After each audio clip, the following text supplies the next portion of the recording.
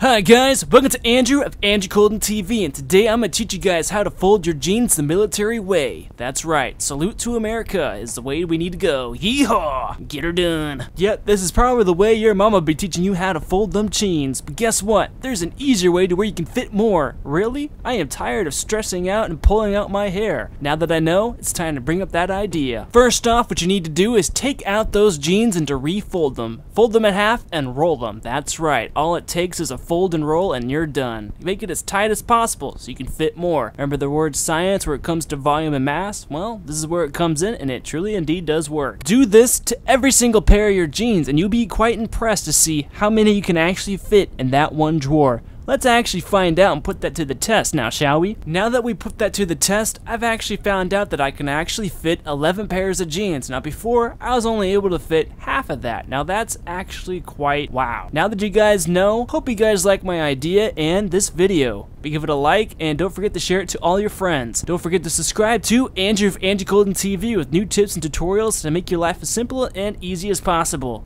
Hit the subscribe button.